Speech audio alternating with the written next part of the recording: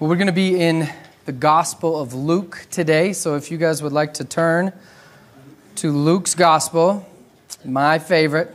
We're going to be looking at chapter 14. As you're turning there, let's pray.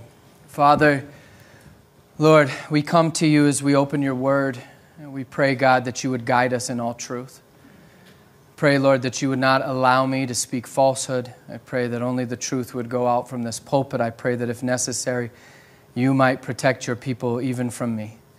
God, we desire truth. We desire your truth, the only truth. We desire to conform our lives around that truth, God, because we understand that you are a good and merciful God that has a design that is best for us. And the greatest thing that we can do is walk in this design. And so we thank you and we praise you, Lord, for revealing yourself to us. May we have a hunger and a thirst to know more about you, that we may fall deeper in love with you. In Jesus' name we pray. Amen. Jesus oftentimes, when he would speak about the kingdom of God, he would compare it to a great banquet. And he did this multiple times throughout the gospel. And it's not something new that he's doing here. This is something that people would anticipate and think about as they thought about the return of the Messiah. That there would be this messianic banquet that they would enjoy. It takes us all the way back to the prophet Isaiah. Isaiah prophesied about this day of the Lord. In Isaiah chapter 25, verse 6, the prophet Isaiah says this: "On this mountain, on Mount Zion, the Lord of hosts will make for all peoples a feast of rich food, a feast of well-aged wine, of rich food full of marrow, of aged wine, well refined." The imagery here again is this great banquet at the end of time, at the day of the Lord, that those who know him, that's right, will be dining. They will be with the Lord. It's something that they anticipate. And so God would, through Christ, liken the kingdom of God to a great banquet. We see it in Isaiah. We see it as we fast forward all the way to Revelation, as we have the return of the Messiah, the return of the spotless Lamb. Revelation 19:9 simply says, "Blessed are those who are invited to the marriage supper of the Lamb," where the bride of Christ, his people, his church, will be united with their God, King Jesus, the spotless Lamb.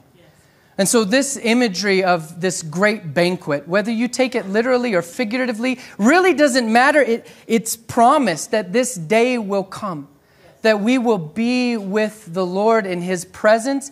And this idea of reclining at his table is something that you and I need to consider.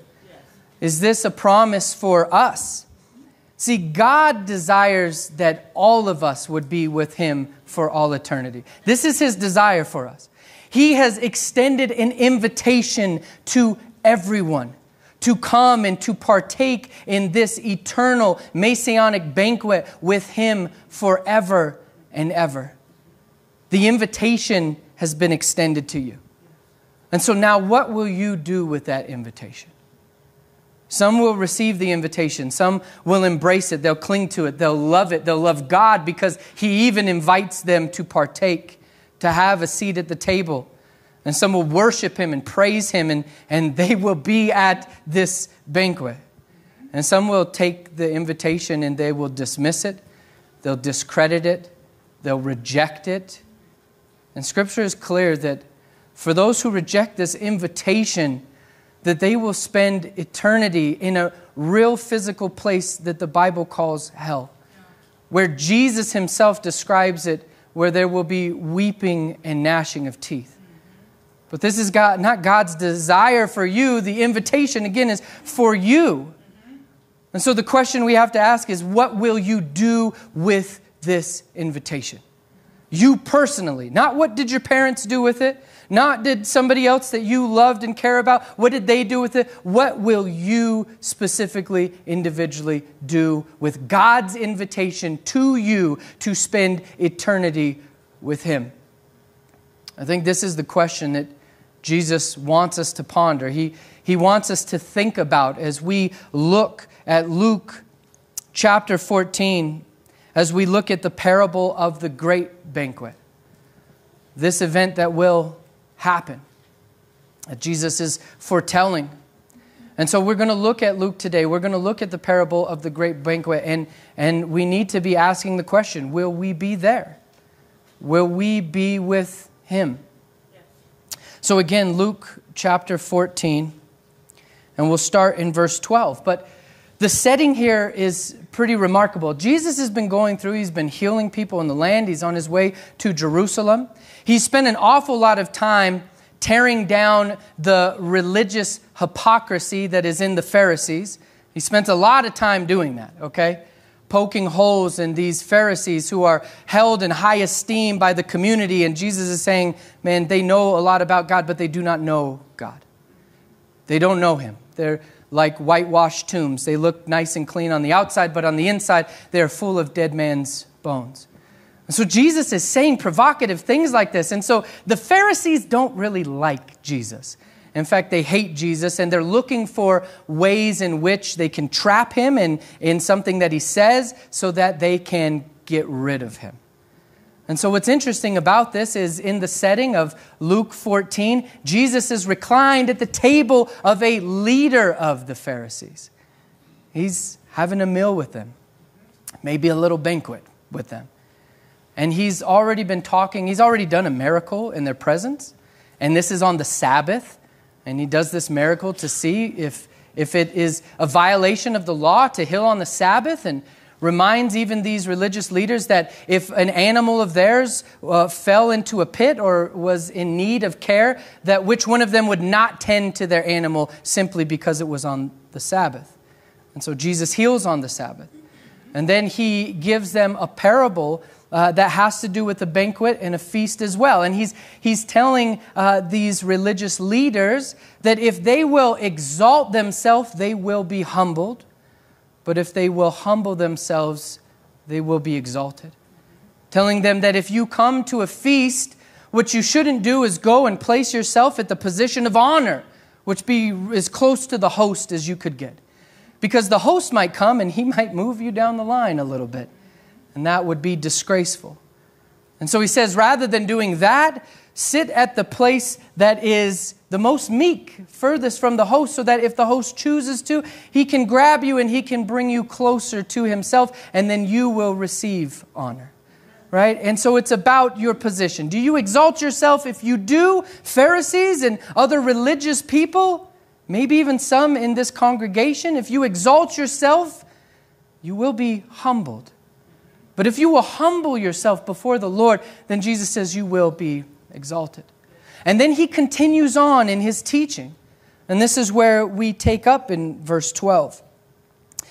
Luke chapter 14, starting with verse 12. Jesus says this. He said also to the man who had invited him, this is a leader of the Pharisees, when you give a dinner or a banquet, do not invite your friends or your brothers or your relatives or rich neighbors, lest they also invite you in return and you be repaid. But when you give a feast, kind of like the one they're enjoying at that moment, invite the poor, the crippled, the lame, the blind, and you will be blessed, because they cannot repay you, for you will be repaid at the resurrection of the just. So Jesus makes a shift here. He makes a shift from the temporal to the eternal. That these people are looking at the temporal things, and they're dining with those who can repay them, people of other status. Right? These people that are sitting around Jesus' table are Pharisees and lawyers, those of high position of prominence. And so you know that this has got to sting, because it starts to reveal the condition of their hearts. It starts to reveal the sin nature that is inside of these religious leaders. I mean, they're doing exactly what Jesus says you shouldn't do here. when you have a dinner, don't do it with all these people. Rather, invite the lame and the blind, right? These people were on the other side of the spectrum. These people were looked at as being unclean, being cursed by God. And Jesus says, if you want to be blessed in eternity, you should have these people. Because you know why? They can't repay you. There's no other motivation for you to have them over and dine at your table other than you're just trying to love on them. You're trying to do what is pleasing to God because you're not going to gain anything from them. They're not people of influence. You're not getting connected. You're not going to make better business transactions, right? You're not going to be in networking. You're going to be doing it with people that can give you nothing in return. And Jesus says, that's how you'll be blessed. That's how you'll be blessed. Well, I think Jesus would have ended it there. We would have gone down to verse 25 where he goes back out into the crowds in his teaching.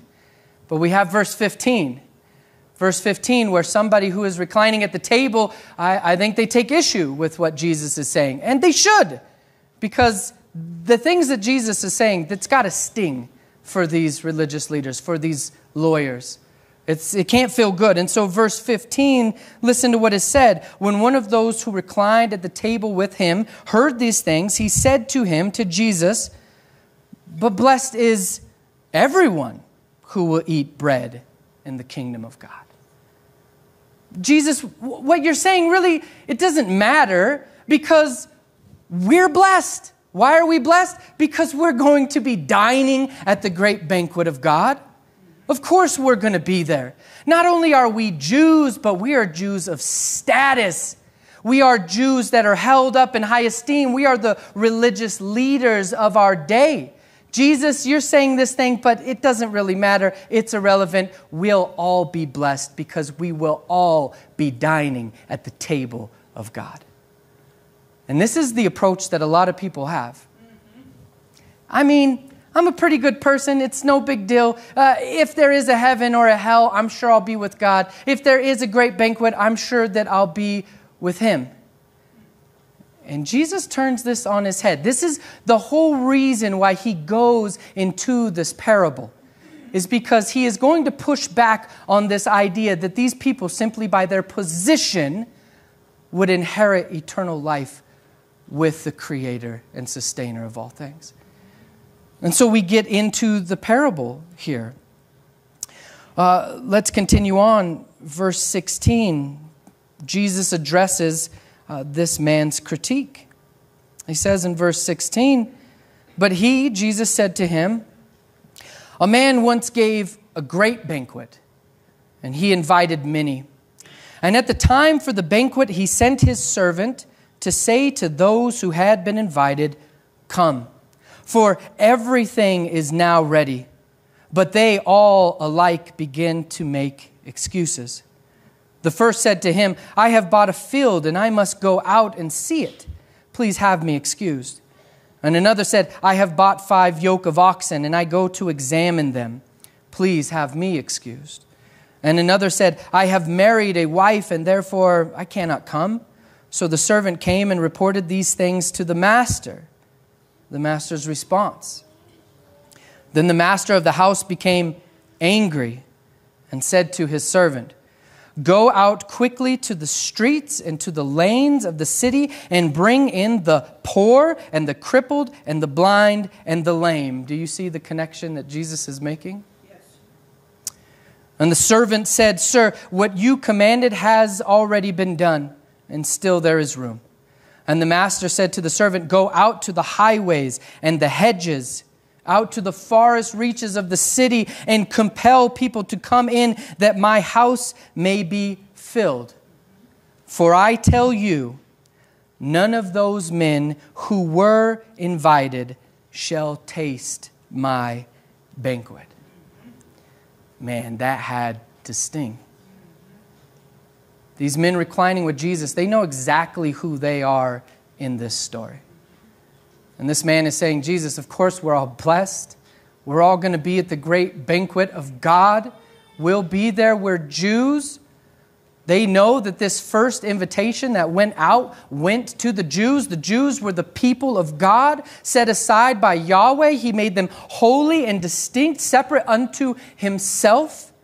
And this is the invitation that Jesus is addressing here. And those very same people, at the end of the verses, Jesus says that the master of the house will say, I tell you, those people will not taste of my banquet. Well, we know that they would have been offended by hearing Jesus say this because they know the scriptures. Again, they know who they are. They know what Moses wrote in Exodus about the people of God. Exodus 19:5, God tells Moses to tell the people, if you will indeed obey my voice and keep my commandment, then you shall be my own possession among all of the peoples. All of the peoples, God was setting aside a nation unto himself. Deuteronomy 14:2, Moses also says, for you are a holy people to the Lord. You are set apart specifically unto God. And the Lord has chosen you to be a people for his own possession out of all the peoples who are on the face of the earth. And Paul later reminds us of this consistency of the Jews receiving the invitation first and then it going out to the Gentiles. Romans 1:6, he says he's not ashamed of the gospel. This is the good news of Christ. This is indeed the invitation. The invitation is indeed the good news of Jesus Christ. And Paul says, I'm not ashamed of this invitation. I'm not ashamed of the gospel because it is the power of God that brings salvation to everyone who believes. Amen. First to the Jews and then to the Gentiles. And so again, they would have known where they fit in this illustration. They would have known where they fit in this parable. And I think it had become what Jesus is addressing is the fact that it was their very position as Jews and these specific people as religious leaders of the Jews that had become a stumbling block to them. That many of them were looking at their position. Of course I'm going to enjoy the covenant promises of Abraham. I am a physical bloodline descendant of Abraham. Of course I'm going to enjoy everything that comes from having covenant relationship, that I am going to be an heir to the covenant of Abraham, again, because of my position as a Jew. And this was their thinking, and it became a stumbling block to them. And it is the same today, because very few people care about relationship with the Lord. And these were arguably the most religious people who have ever lived, and the indictment towards them is the same throughout the scriptures. You look at the prophets, and the indictment is that, yes, you have the Torah, you have the law. You're even memorizing the law. You're even doing the works that God has called you to do. You're doing the sacrificial system. You're doing the feasts, and you're doing all of the things that look good from the outside, and yet God would tell them they do not know Him. They don't know Him. They know something about Him, but they do not know Him. They do not have intimacy with God. God desires to have intimacy. That blows my mind. Why would He desire intimacy with us? And yet He does. That's what He desires. And so we fast forward to today, and the problem is still the same, especially within religion. If people look at their position, they say, well, I go to church on Sundays. I come on Wednesdays and I help out with different things. I'm there on Thursdays. I go down to the homeless shelter. I help feed people. I do all of these different things, and yet they do not know God. They may know something about God. They may know something about this Jesus. They may know something about a cross, but they do not know Him. And they've not placed their faith and their trust in Him. They've placed their faith and their trust in themselves, in their works, and in their position. Now, this is what Paul was pushing back against in the letter to the Galatians the entire time. And so we see that nothing has changed, that the heart of man is still the same. And so Jesus is addressing this, that they should truly take checks and balances of themselves. My question to you is, do you know him? Do you just know something about him, or do you have a relationship with God? And if you're not certain if you have a relationship with God, that probably answers the question. Because you should have intimacy with him. You should have a longing to grow deeper in your maturity, in your understanding, and in your love, and in your devotion, and your commitment to him, because you recognize and understand who he is and all that he has done for us. See, Jesus, he also posed this question for people to consider. Just look back at Luke chapter 13. And this is hard. This is hard stuff for us, but we need to address it. 13, starting with verse 22. He, Jesus, went on his way through towns and villages, teaching and journeying towards Jerusalem. And someone said to him, Lord, will those who are saved be few? That's a great question.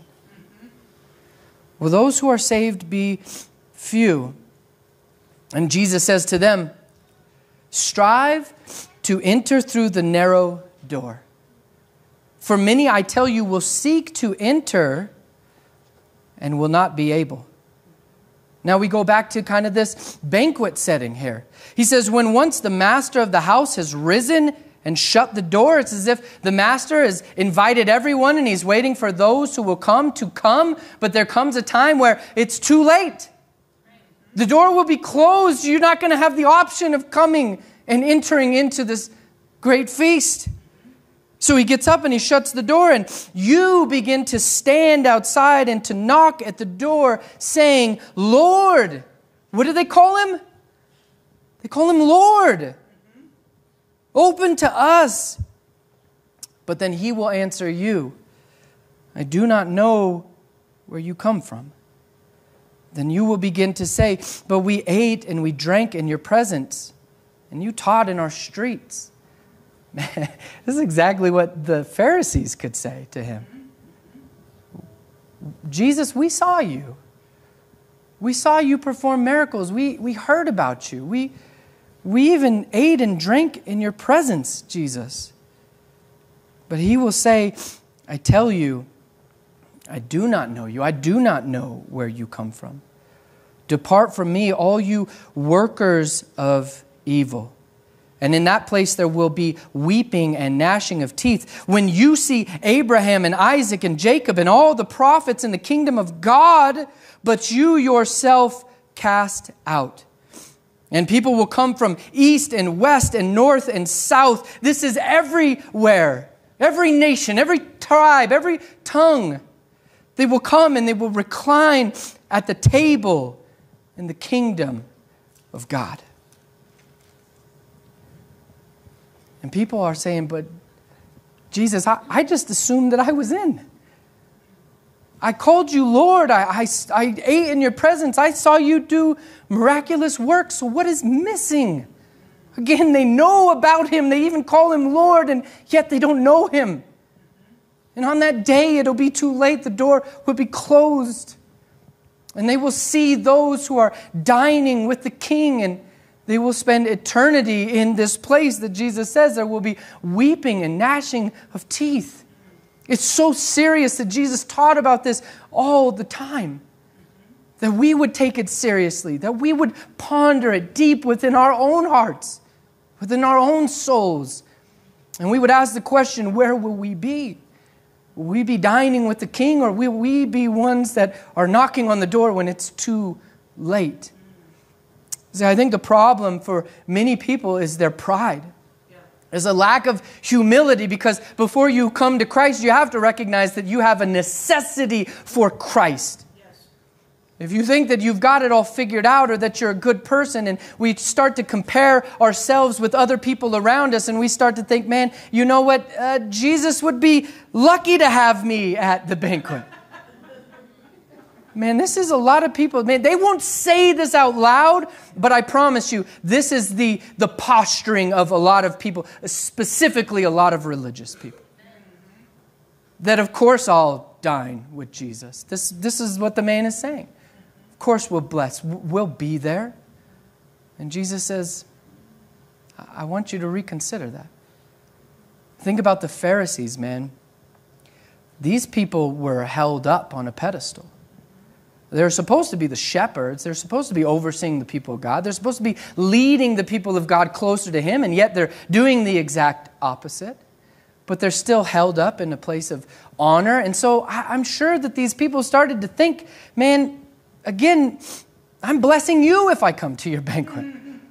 And we start to look at God in that very same light. And I think it's because the invitation is less important the more important we think we are. We got a high, lofty view of self and a small view of God. This banquet's not really going to mean much to us. Until again, you are standing at the door knocking and it's too late. And then it will mean everything to you. Then you'll realize what has occurred. You'll realize the mistake that you have made by rejecting the invitation. So we need humility. The invitation has gone out. We need humility in order to receive the invitation for ourselves. Now this invitation is twofold. Look at verse 17. He says, and at the time for the banquet, he sent, this is the master, sent his servant to say to those who had been invited, come, for everything is now ready. There would have been, it's similar to today, there would have been an initial invitation. Okay, kind of like an RSVP. We're throwing a party, you're invited, are you going to come or not? And a lot of people are excited, yeah, I'll be there. But then the day comes, and another invitation would go out and say, okay, the time is now. The time is now. Everything is prepared. Everything has been done for you. Now is the time to come. And the parallel is with the initial invitation that had always been given to the Jews. Right? The Jews, they were God's people. Throughout the history of Israel, the Jews knew that they had this invitation into the kingdom of God.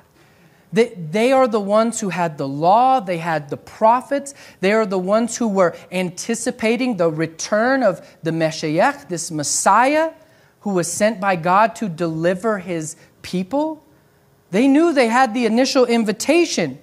And now here comes Jesus. He's the fulfillment of this invitation. Jesus is the one that is saying the time for the banquet is now. Jesus has come. He's done everything. He's prepared the way. The kingdom of God is at hand. This is what Jesus would say. And the time to respond to the invitation is right now. And so how do they respond? Well, they respond very similarly to the way a lot of people respond. Verse 18 simply says, but they all alike begin to make excuses. You ever been there where like you make plans with somebody and you were amped up about those plans, but then the day for it came and you're like, it was such a long day at work, I'm burnt out, I got other things going on, I was excited about it 2 months ago, but today it's the time to do it and I don't feel like doing it. I don't want to do it. This is kind of the image we see here. That they have better things to do, at least so they think. They got other pressing issues in their life that they got to attend to. And so they can't make time for the invitation. They can't make time for the banquet. And this is the way people approach Christ. They don't have time for Him. They got other things. The busyness of their life does not allow them to receive Him.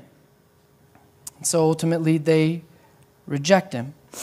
And I think that this only occurs when we do not understand the significance of the invitation or the eternality of the banquet. That's right. So many people just don't get it. That's exactly right. They don't get it. They've got better things to do. They are people who take the invitation for granted. Maybe they think, well, there'll be more invitations. This can't be the only invitation. This can't be the only banquet. There's got to be others, and so if I turn this one down, it's no big deal. But I think, who would do that? You think about an earthly person, a human being that you hold in a place of honor in your mind. right? Maybe a Lincoln or a Washington or somebody who's done incredible things. And imagine them inviting you to come and dine with them. And then you are all excited, but then you say, but I got other things to do. It'd be pretty foolish of us. How much more when we approach the invitation of God to dine with Him? That we would dare to say, yeah, you're the creator of all things. I'm breathing now because you give me life. You have mercifully offered me an invitation to dine with you for eternity, but God, I have other things going on. And so we reject it and we turn away from it. How foolish of us. How foolish of us. And so if we do that, this is the Master's, this is God's response. Look at the second half of verse 21, and we'll go through the rest. Then the master of the house became angry and said to his servants, "Go out quickly to the streets and the lanes of the city and bring in the poor and the crippled and the blind and the lame." And the servant said, "Sir, what you command has been done, and still there is room." And the master said to the servant, "Go out to the highways and the hedges and compel people to come in that my house may be filled." Do you see the heart of God in these passages? Yes. If your view of God is that He's this tyrannical being that just can't wait for you to screw up so that He can drop the hammer on you, you have a completely warped and distorted and perverted view of Him. That's right. Amen. His heart is that you would come. Yep. That you would come. But then He says, "For all those who rejected, I tell you, none of these men who were invited, that rejected the invitation, that just had too much going on in their lives, none of them will taste my banquet." This is His response. There will be a shift in the invitation. A shift from those who think that they deserve an invitation to those who understand that they don't. Those who get it, that they don't even deserve an invitation from the Master to dine with Him. There will be a shift from the self-exalted to the humble. There will be a shift from those who think that they are strong to those who know that they are weak. A shift from those who think that they are righteous and pure to those who know that they are wretched and in need of cleansing. This will be the shift. Jesus is calling for the poor and the crippled and the blind and the lame. You're going from those who think that they deserve an invitation, again, to those who know that they don't. Right? When Jesus is naming these specific ailments, there was a belief in that day that those ailments were because they were cursed by God because of their sin. So when Jesus is telling the Pharisees, hey, you should have these type of people come in, and then He's saying, these are the type of people that the Master is going to invite. It's people that they thought were unclean. They're unclean because of their sin. I can't be associated with people like that. And yet this is exactly who God opens the invitation up to. And praise be to God for that. Amen. Because I don't know many of you who are of Jewish descent here. Yeah, that's right. We are Gentiles. We have been grafted in if you have placed your faith in Christ. And now the invitation, because of Christ and only because of Christ, has been extended to everyone in this room. To all of us. And God sends His invitation to the most undeserving. That's what He's saying. The most undeserving. And it's the undeserving that see the significance of the invitation. I don't think anybody turned it down. I think they stood in awe of the fact that I'm invited to the banquet. I'm invited? Of course I'm going to come. They probably ran to the banquet. Luke 18, 10 through 14, Jesus gives us this same parallel here. He shows us the difference of the condition of our hearts between those who are self-righteous and think that they are deserving and those who know that they are not, that cry out to God. You won't cry out to God if you think that, again, you've got it all together. So in Luke 18, 10 through 14, Jesus gives another example. He says, 2 men went up into the temple to pray. 2 men going up to pray. One is a Pharisee, about as high as you can get on the rung. The other is a tax collector. That's the low of the low. Man, he's below the rung. You see what he's doing here? The contrast. So one is a Pharisee, one is a tax collector. So now the Pharisee, how does the Pharisee pray to God? This is the religious man. This is the guy who's, again, supposed to be a leader of the people of God, bringing them to God. Well, he stands by himself and he prays thus, God, I thank you that I am not like other men. If any of you start a prayer like that, just stop. I thank you that I am not like other men, extortioners, the unjust, the adulterers, or even like this tax collector over here. Well, why is he not like other men? Because he has such an in-depth knowledge of God and a deep commitment to God and a deep relationship with God? No, he says, because I fast twice a week and I give tithes of all that I get. That's what he thinks makes him righteous in the eyes of God. But the tax collector, who knows that he is unworthy, he stands far off. He would not even lift up his eyes to heaven, but he beats his breast, saying, God, be merciful to me, a sinner.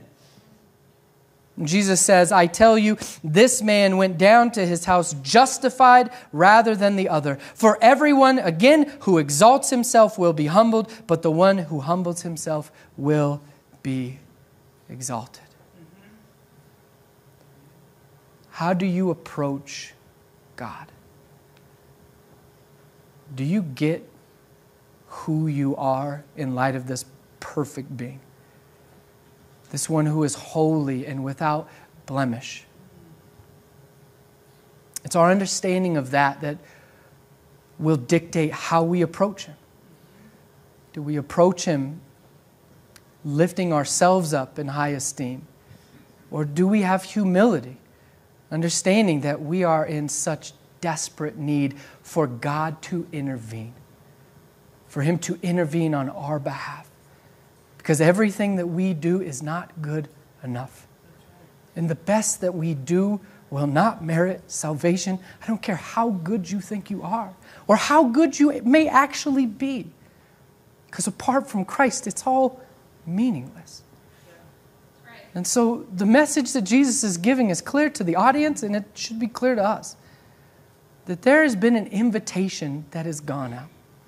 Jesus is the fulfillment of that invitation, and the time to come to Him is right now. Yes. It's right now. Yes. So how will you respond to that invitation?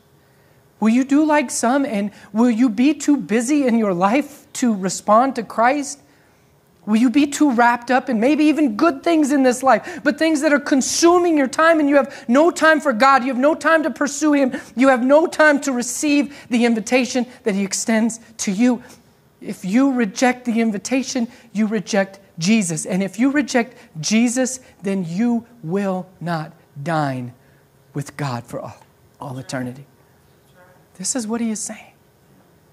So for you and I, we have a decision to make. The invitation is extended to you. Christ has done everything. He has done everything. You don't go to the banquet and start setting the table and getting the cups, and He's done everything. He's done everything, and then He invites you and He says, okay, now that I've done everything, the time for you to come to me is now. I have come. I have lived the life that you are incapable of living. Your sin debt has separated you from God, and if you die in your sin, you'll spend eternity apart from Him. But I have come and died in your place. I have paid off your sin debt. I have given you my righteousness, and I have taken your sin upon myself. Jesus has done it all. He was laid his life down. He was crucified. He was buried, and he rose again, and he offers you and I eternal life with the Father forever and ever, reclining at his table, enjoying his banquet. The invitation from God is extended to you. What will you do with this invitation? We thank you and we praise you for who you are. We are humbled by the reality that you have gone out to the highways and the byways, that you desire to bring in all of us who are unworthy and undeserving. And yet this is exactly who you laid your life down for. It is the sick that need a doctor. And God, we recognize that we are sick. We are lost apart from you. I pray, God, that if anybody does not know where they stand with you, if they do not know if they just know about you or if they know you or have intimacy and a relationship with you, God, I pray that you would burden their hearts deeply, that they would have a desire to know you, that they would truly place their trust and their faith in all that you have done for them on the cross of Jesus Christ. And I pray that you would save them, that you would place your Spirit within them, that you would give them a new heart, that you would give them eyes to see the truth and ears to hear the truth, that they would have a worldview that is drastically changed, and that it is a lens that they see everything through the Word of God. We thank you, Lord, that you are so gracious and kind to do this for us. So we gather to worship you and to give you thanks and praise. In Jesus' name we pray all these things. Amen.